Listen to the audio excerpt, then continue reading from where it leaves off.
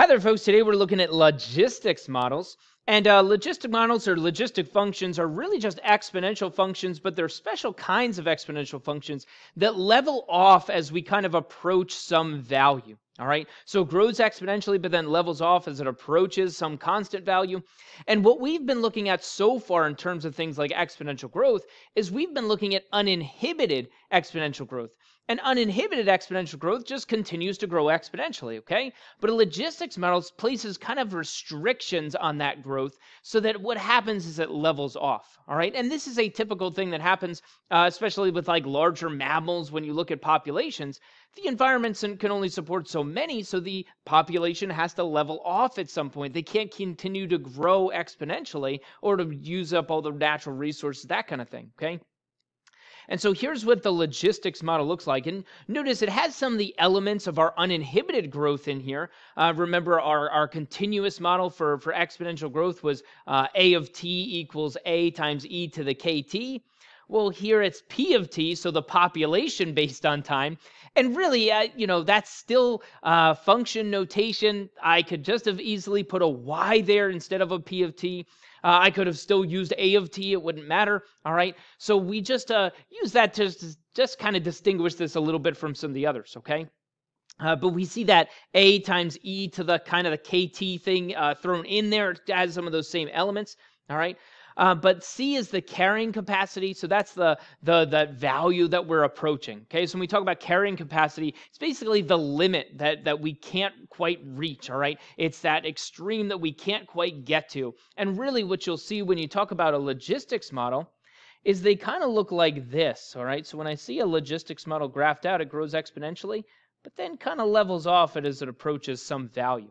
Okay, and we've already talked about the fact that when you kind of look at this in terms of a graph, all right, that we have essentially a horizontal asymptote, you typically at the x-axis that it's approaching but never touching. Well, that carrying capacity, what that does is it gives us another horizontal asymptote that this thing approaches but doesn't touch. Okay, it grows exponentially but then has to level off. All right. And again, as you know, if you kind of use the idea of a population growing, well, the environment can only support so many, and as you use up those natural resources and things like that, you can't continue to grow. Okay, things will start to die off, and the growth slows down. Okay, and so we kind of have to find this equilibrium, and that's what logistics models kind of show us. So a couple other things here. So C is the carrying capacity. That's that value we're approaching. A is a constant that helps determine the initial value or is associated with the initial value. A is not the initial value this time, and they should have called it something else, maybe called it B or something like that. All right, instead of calling it A, instead of calling it the initial amount, the same variable that we had for the initial amount, because it's not exactly the initial amount. It's some constant value associated with the initial amount. Okay, so please be aware of that. It's not necessarily the initial amount. It's a value associated with the initial amount, okay? K is, once again, the growth rate or the growth rate constant here, and T is the time, all right? And so, once again, when you look at this, you're probably looking at it and say, well, how is it growth if it's a negative KT? Well, that's in a denominator, so a negative exponent in a denominator is almost like having something in a numerator, so kind of think of it that way, okay? So population based on time equals the carrying capacity divided by 1 plus A times e to the negative KT. Okay, where A is a constant value associated with the initial amount. Okay. For example, if I look at something like this guy, it says the population of chupacabras in a given area is 26, yielding an A value of 5. The population is growing at a rate of 0.05 yearly. If the environment can only support a population size of 156, what will the population be in 5, 10, and 20 years? And so we're just going to be plugging this into the calculator a couple times. And we just have to set this up. So if I set this up, I'm going to do the population based on 5 years. So I'm going to start with a 5 years. And so this equals the carrying capacity. The carrying capacity is 156. That's how many the environment can support, okay? That's the value we can't go beyond, okay? So the population can't go above that 156 over 1 plus A this time, notice it says kind of the initial amount here is 26, but that's not the A value. The A value is 5. It's some constant value associated, and yes, they're related in some way. We can derive that 5 using that 26, but the 5 is the thing that we want for this particular example. So 5 times e to the negative k, which is 0.05, times t, the time this time we want to do 5 years, okay? And again, when you plug this into the calculator, you might have to have some parentheses there. These are very tricky to plug into the calculator all in one shot. If you wanted to plug this in all in one shot, you'd have to use a ton of parentheses. You have to do 156 divided by, you're going to have to put that entire denominator in parentheses. And then you're going to have to put this exponent in parentheses as well. Okay, so just be careful. Make sure you're telling the calculator exactly what to punch in here. And I don't prefer to do it that way. I don't like to do it all in one shot. What I will do is this, is I will take order of operations into my own hands because I'm a crazy person. I'm going to do e to the negative 0.05 times 5. I'll hit enter, and then I'll do the times 5, and then I will add the 1. And then I will do 156 divided by that answer, okay? And I get the same thing. I get 31.875, so about 32, okay?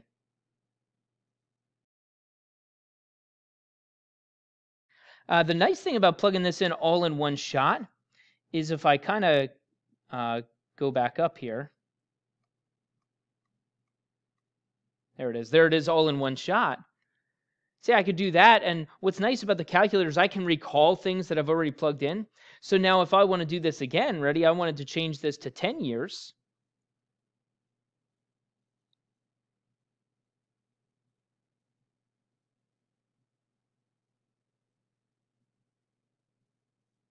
Well, to change it to 10 years, I can just go up to my previous thing that I've already punched in,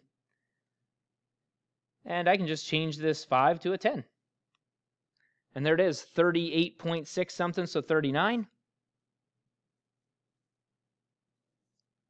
And then if I want to change it to a 20, once again, everything's the same. I'm just going to plug it into my calculator again. And see, this is the kind of stuff they would want you to do in science class. This is why you'd want to maybe punch it in all in one shot, or create a computer program where you just interchange the values so that I can quickly go back here and change things. Saves me quite a bit of time. So it looks like 55. And so when you look at this, the idea here is that the growth is slowing down based on the fact that we're getting to this point where it's going to level off, okay?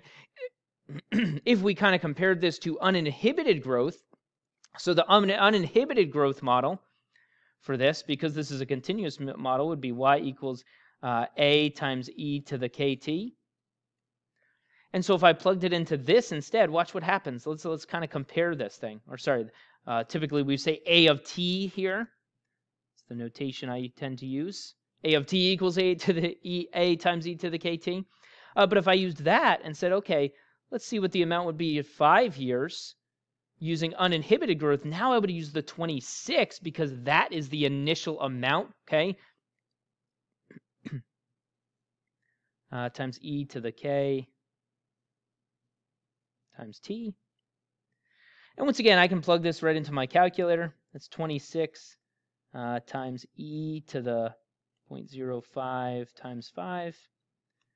And so we look at that, it's pretty close to the other one. The other one gave us a 32. This one gives me a 33. Okay? So not a huge difference here. But now if I do the same thing with 10 years, if I plug the 10 in, I'm just going to go right to the calculator this time instead of writing it out.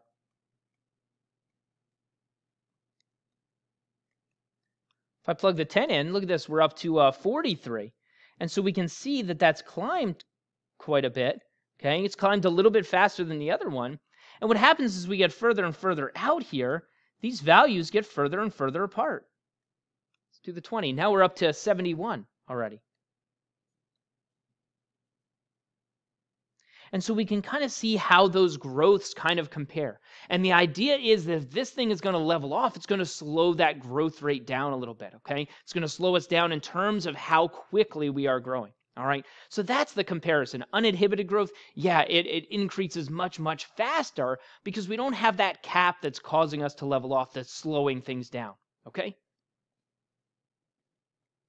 If we look at something like this guy, it says the population growth of pigglewigs, which are flying pigs if you haven't seen one before, in years is given by the equation P of t equals 337 over 1 plus 7 times e to the negative 0.02t.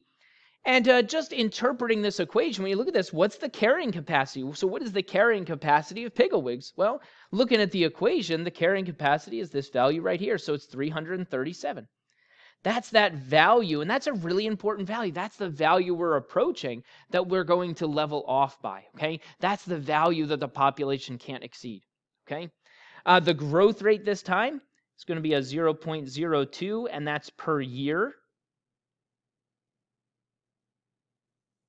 okay? And then it says, what's the initial population of pigglewigs? And this is the one that trips students up, because students will look at this and say, oh, right here, it's 7. And that's incorrect. That's not the initial population. That 7 is a constant value associated with the initial population, okay?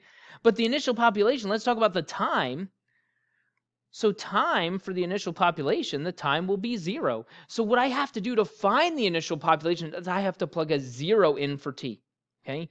And so when I do that for this one, I've got P of 0 equals 337 over 1 plus 7 times e to the negative 0.02 times 0.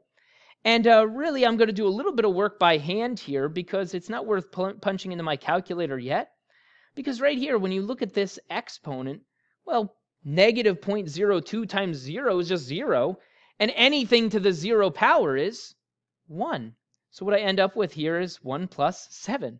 That e to the 0 power gives me a 1, and 1 times 7 is a 7. That whole thing essentially gets rid of itself when I talk about the initial population. So now what I have is 337 divided by 8, okay? And that I can kind of take to the calculator here, okay? And so when I do that, it gives me a 42.125, so about approximately 42. Okay, is the initial population. So again, that A value that's in here is not the initial population anymore. It's a constant associated with the initial population. Okay? If I look at this guy, it says if the population of Yetis for a given area has an initial population of 28 and a carrying capacity of 405, determine the A value for the logistics model. And so this time we want to find the A value here. And so if we talk about the logistics model, so once again, it's that P of t, the population based on time, equals the carrying capacity, which is 405, over 1 plus e to the negative k, which I don't know what that is. And I also don't know what time is at the moment. Okay, the only thing I know for sure is that carrying capacity. However, it also gives me the initial amount. And so think about how we can use this initial amount in order to find the A value. And I didn't even write A in the equation like a crazy person. There we go. And so as I look at this thing, that initial amount, that's a population. That's a value for population. It's a value for P over here. Okay? In other words, I could plug the 28 in over here. But now remember that 28 is automatically associated with a time signature, and it's a value for time of 0, because that's the initial amount, and the initial amount is always a time of 0. Okay, at time 0, that's where I start. That is the initial amount. So the population, when we're talking about an initial amount, that 28 is associated with a time of 0. And see, it looks like I have too many variables here for a moment, but anything times 0 is 0, so k times 0 is 0. E to the 0 power is still 1. This equation ends up breaking down into this. And that's why I don't need much information in order to find the A value, okay? This becomes just 405 over 1 plus A.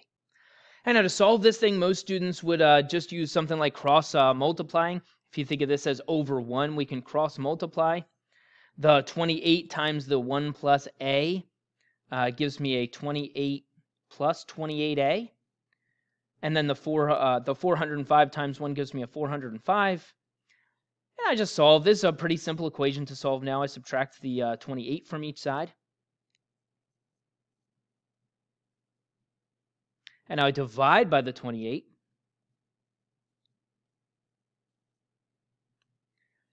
And that can be a job for my calculator, 377 divided by the 28. And I get about a 13.46. And, you might feel compelled to round that to the nearest whole number because we're thinking about population. But remember, the A value is not the initial population. It's a constant value associated with the initial population. So it's okay if the A value is a 13.46 here, okay? But again, logistics models, they act just like our continuous model for growth, but they're being kind of restrained in some way. So they don't grow as fast. They level off at some point. And really, it's the same kind of thing, but it's placed under restrictions, okay? We have that carrying capacity, which is that value that we're approaching but never touching. It creates a horizontal asymptote when we think about it in terms of the graph, okay? And really, most populations in terms of like large mammals, they follow this kind of pattern in terms of growth. Okay? They follow logistics models. They have to find an equilibrium with their environment in terms of the population. Okay?